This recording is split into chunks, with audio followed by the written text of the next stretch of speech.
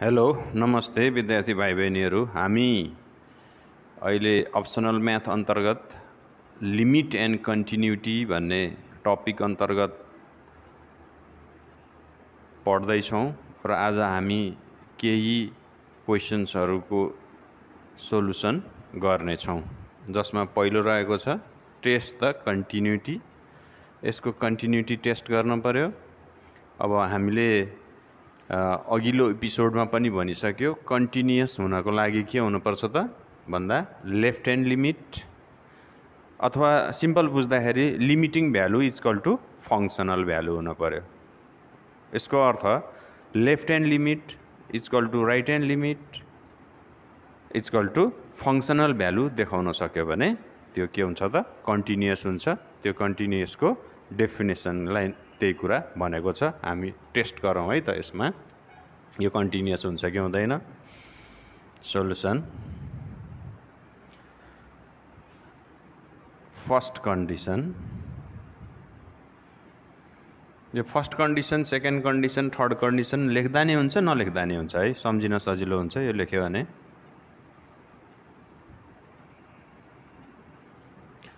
First condition left hand limit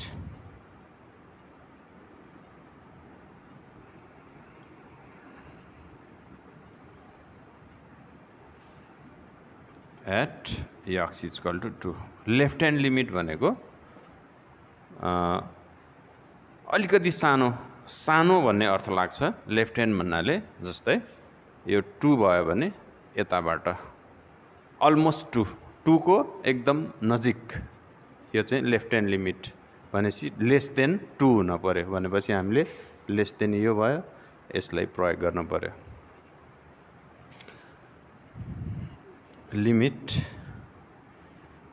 x tense to 2, left hand को representation minus हुन्छ, f of x equals to limit x tense to 2 minus, यो -2 चाहिँ होइन है, यो left hand limit को symbol हो, रिप्रेजेन्टेसन हो f अफ x भनेको। अब यसलाई युज गर्नु पर्यो, 2 minus x square.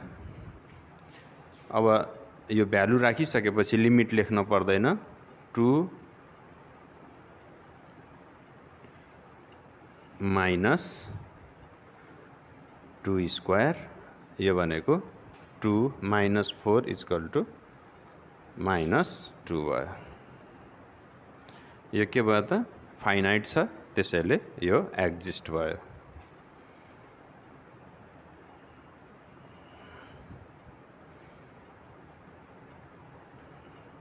which is exist। अब राइट ह्यान्ड लिमिट लिऊँ,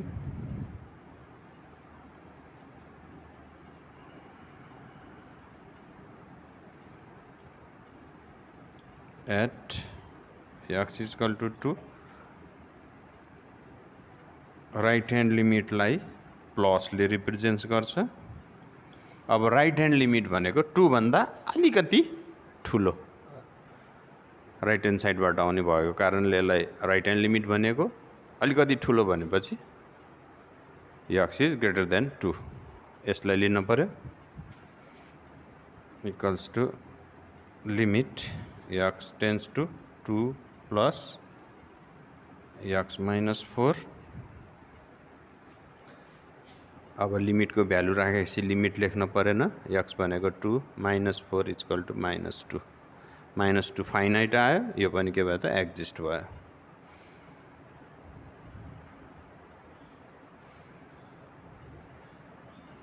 exist.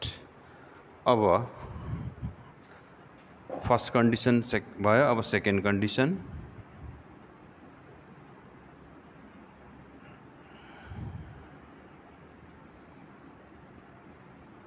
Second condition functional value at x equal to 2।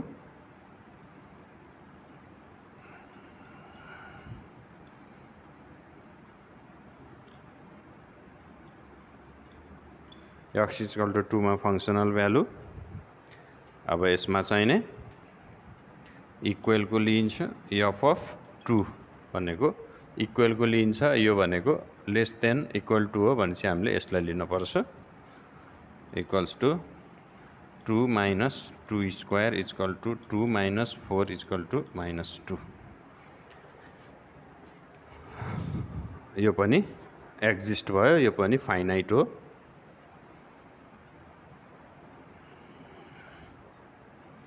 which is exist भनेपछि अब थर्ड कन्डिसन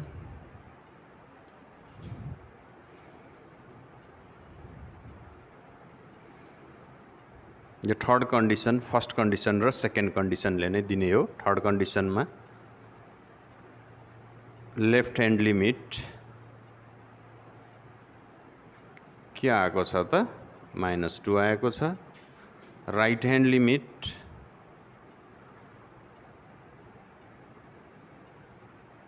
पनि -2 नै आएको छ एन्ड फंक्सनल भ्यालु पनि के आएको छ त -2 नै आएको छ भनेपछि यो तीनवटै इक्वल भयो therefore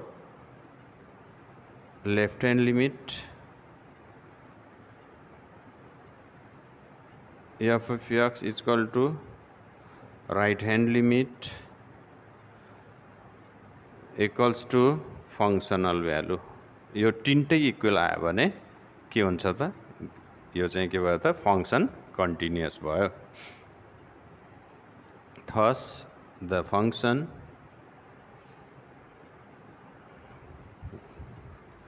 continuous at x is equal to 2 is the answer सजिलो हुन्छ है यो अब हामी यो अर्को क्वेशनको पनि कन्टिन्युटी टेस्ट गर्दै छौं यो कन्टिन्युअस छ कि छैन solution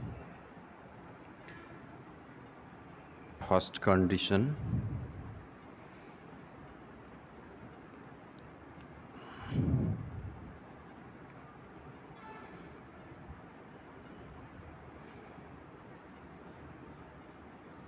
left hand limit at x is equal to 3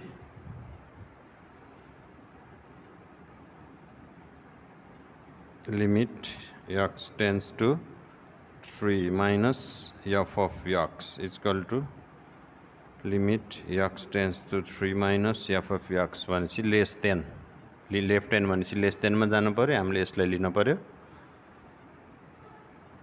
2x minus 3 is equals to अब भ्यालु राख्न पर्यो 2 into 3 minus 3 equals to 6 minus 3 equals to 3 which is exist यो एक्जिस्ट भयो किनकि यो फाइनाइट छ अब राइट ह्यान्ड लिमिट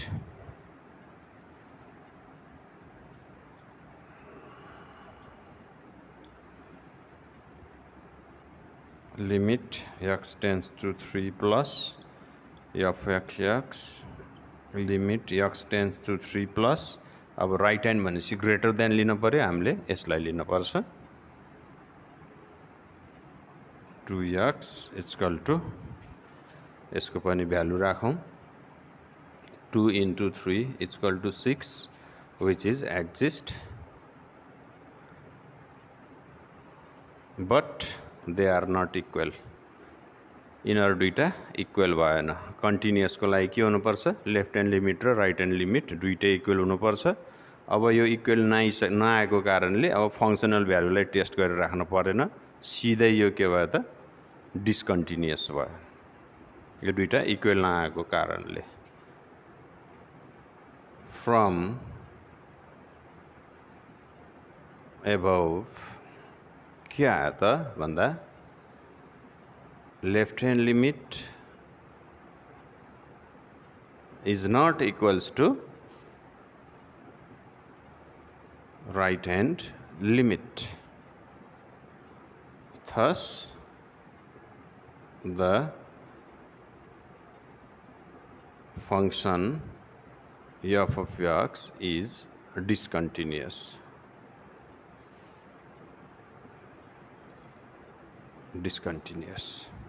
अब कन्टिन्युअस भन्नको लागि तीनटै हुनु पर्यो, डिस्कन्टिन्युअसको लागि कुनै एउटा नभएपछि अर्को हेरिराख्नै परेन। अब यो अर्को क्वेसन रहेको छ, यो यसको चाहिँ हामी कन्टिन्युटी टेस्ट गर्छौँ। Examine the continuity of F of x at x equal to 1।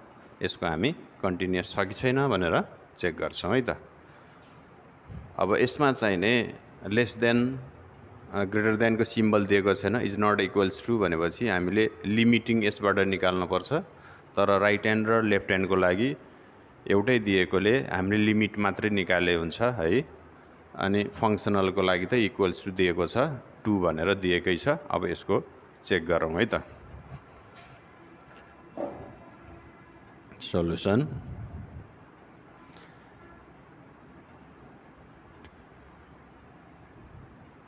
First condition,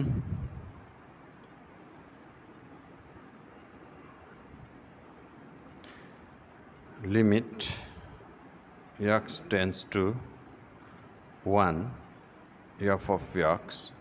यसमा चाहिँ राइट ह्यान्ड र लेफ्ट ह्यान्ड भनेर लिन परेन, किन भन्दा एउटै फङ्सन छ दुईटैको लागि। त्यस कारणले limit x tends to 1 x square minus 4x plus 3 upon x square minus 1। अब यसमा 1 राख्यो भने 1 हुन्छ, -4 हुन्छ, 3 0 भयो। यो पनि 1 - 1, यो पनि के हुनुभयो त 0/0। यो चाहिँ के भयो त 0/0 फर्म भयो। यो भनेको के हो त इन्डिटर्मिनेन्ट फर्म हो। यस्तो किसिमको फर्म आयो भने हामीले यसलाई फ्याक्टराइज गरेर गर्छौँ। यसलाई हामी फ्याक्टराइज गर्छौँ। त्यसैले limit x tends to 1 x square minus 3 plus 1 x plus 3 upon x square minus 1 limit x tends to 1 x square minus 3x minus x plus 3 upon यो भनेको त x square minus 1 square limit x tends to 1 x is common x minus 3 minus 1 common x minus 3 upon यसलाई फर्मुलामा खोलिदिउँ।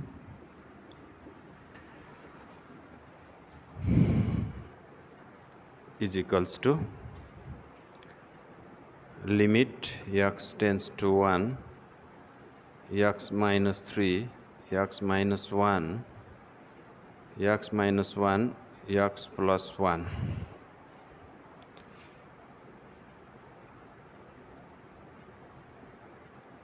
अब यो factorise गरिसकेपछि यो 0/0 फर्मबाट यो हट्यो। अब हामी लिमिट राख्न सक्छौँ। 1 - 3 upon 1 + 1 equals to -2 upon 2 equals to -1। Limiting value -1 आयो। अब फङ्सनल चेक गर्छौँ।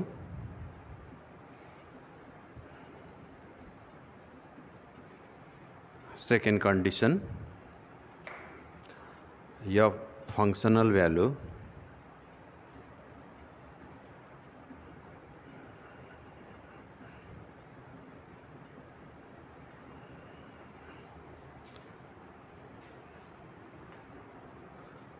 At x equal to 1 equals to F of 1 equal to के छ त सिधै 2 भनेर दिएको छ। 2 लेखिदिउँ। यो -1 आयो, यो 2 आयो। अब यो त कन्टिन्युअस हुने कुरा भएन। Third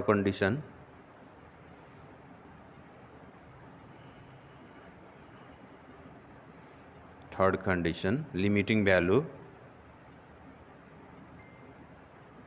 -1 and functional value 2। यसले के दियो त भन्दा is not equals to functional value, thus function is discontinuous. Hence the function is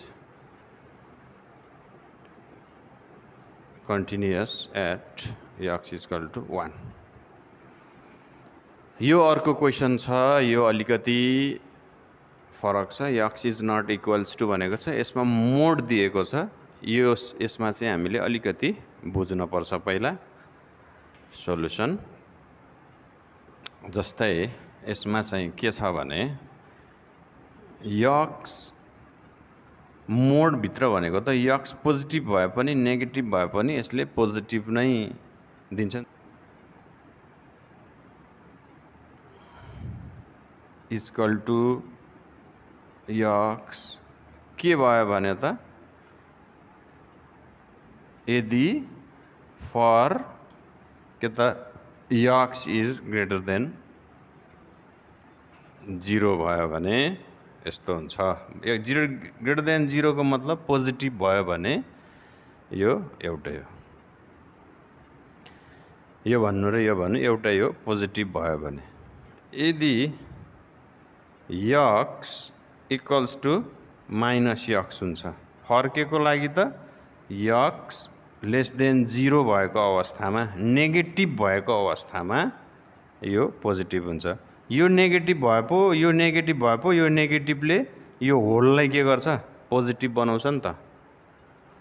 यो x आफै नेगेटिभ भयो भने यहाँ अर्को नेगेटिभ साइन छ, अनि नेगेटिभ इन्टु नेगेटिभ गरेर पोजिटिभ हुन्छ।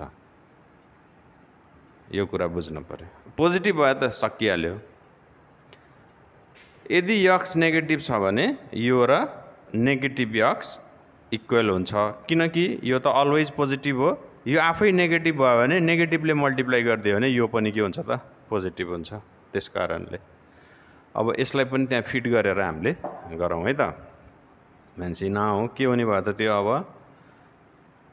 f of x equal to x by x for x is greater than 0। अनि अर्को चाहिँ minus x by x for x is less than 0, यही हो। र अर्को त छँदैछ 0 for x इक्वल टु 0। अब यसको लागि राइट ह्यान्ड लिमिट यो भयो, लेफ्ट ह्यान्ड लिमिट यो भयो, फङ्सनल भ्यालु यो भयो। अब चेक गरौँ है त, यसको पनि हामी सोलुसन सुरु गरौँ।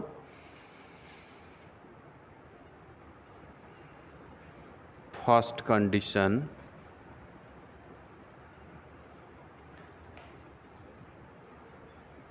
Left hand limit at x equal to 0, limit x tends to 0 minus f of x limit x tends to 0 minus left भनेपछि लेस देन लिनु पर्यो, यसलाई लिनु पर्यो। Minus x by x cancel भयो, यो त -1 भइहाल्यो, लिमिटको पर्दै परेन। अब right hand limit at x equal to 0, यो पनि एक्जिस्ट लेखिदिउँ है, विच इज एक्जिस्ट। यो फाइनाइट हो, त्यही भएर एक्जिस्ट भयो।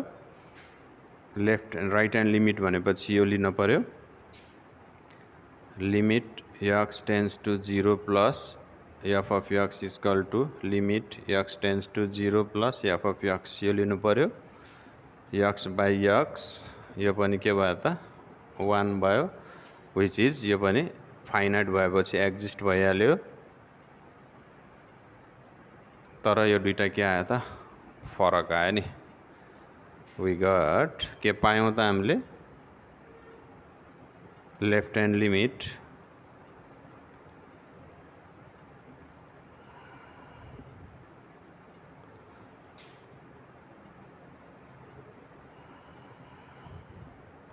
is not equals to right hand limit. Thus, the function is discontinuous at x is equal to 0.